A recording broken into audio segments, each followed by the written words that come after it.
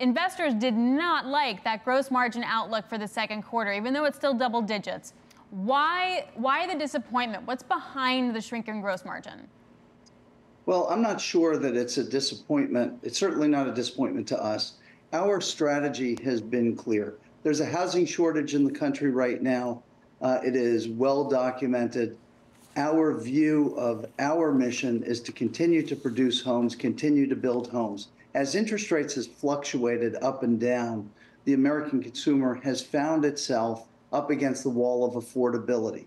And that means that people are having a tougher time qualifying for a mortgage as monthly payments go up because of interest rates. They're having a more difficult time because of inflation, saving the amount of money they need for a down payment. And that just means that our margins are going to get compressed as we move forward if we're going to meet the market where it actually is. Our view is America needs housing, and so we're going to continue producing homes, and we're going to sell where the market is. Now, on the brighter side of all of that, we continue to be intensely profitable and generating a tremendous amount of cash and capital. You look at the balance sheet is really strong and getting stronger.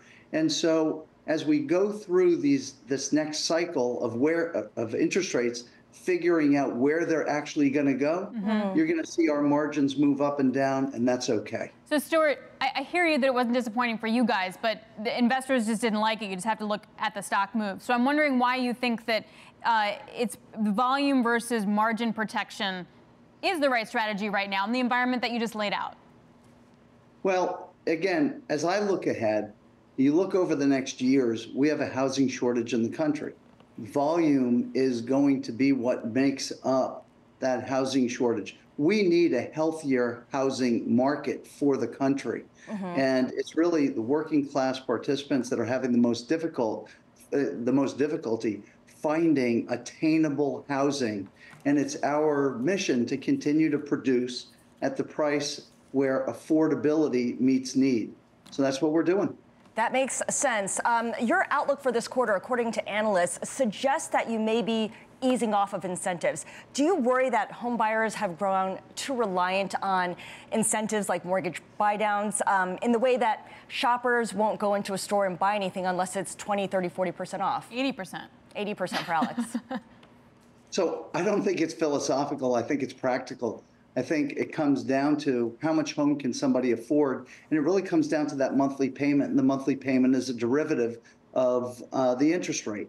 So I don't think that they've become accustomed to the incentives or the buy downs. I think it's a practical reality that in order to make housing affordable, people have to be able to afford a down payment. They've got to be able to qualify for a mortgage, and that mortgage is going to be defined by the mortgage payment, which is interest rate centric. Okay, so there's mortgage buy downs, there's other financial incentives, but I'm curious as to how you address affordability when it comes to your actual product. Do you have smaller square footage homes given this current environment, fewer amenities inside the homes, maybe lower grade marble kitchen counters, for instance?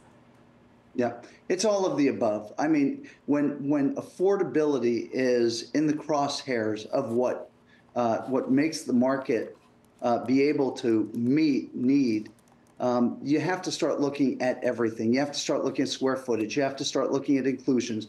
You have to start value engineering every component of the home, which means making compromises not in quality, but in the way that you actually configure homes. So at the end of the day, we have been doing that over the past couple of years to meet the market where it needs to be met in order to make for people to be able to have shelter. Stuart, this might be a really silly question, but what is the exact correlation to mortgage rates when they're 6-something versus 7-something versus 8? Like, I'm trying to get a sense of what mortgage rate on the 30-year fix do you wind up seeing kind of a flood of demand?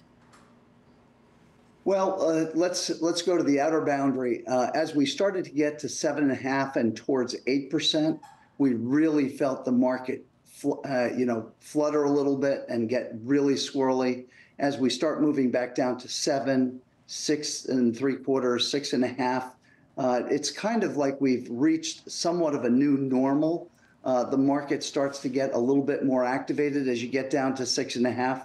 When you ask the question about flood of demand, I think you're going to have to get down to 5.5 and 5. And that's where you really start to activate the existing home market to start contributing and start bringing product online as well.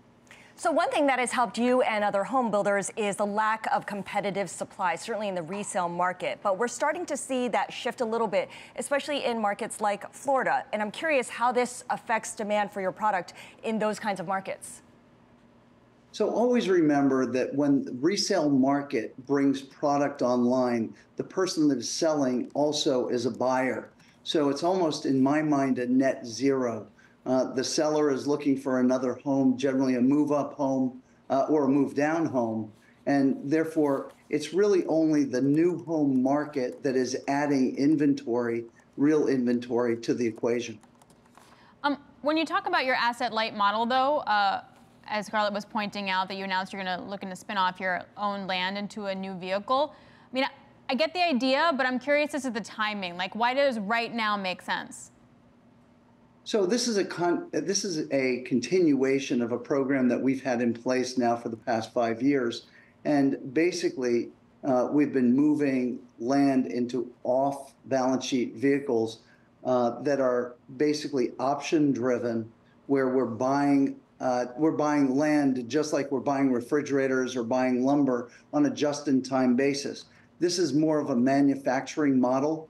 The spinoff that we're looking at today is just like some of the structures that we're already using to provide that just-in-time delivery system.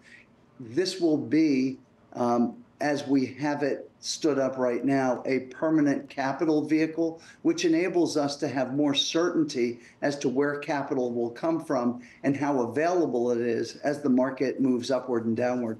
That makes a lot of sense. I'm curious because I know in recent years, Lennar has floated an idea to spin off the multifamily operations. Is that still a possibility? Not likely. We walked past that idea as capital markets really changed for commercial properties, including apartment. That change in market condition really put that on, kind of put it in cold storage. And I don't see that market coming back in the near future. So it's a very different concept this time around.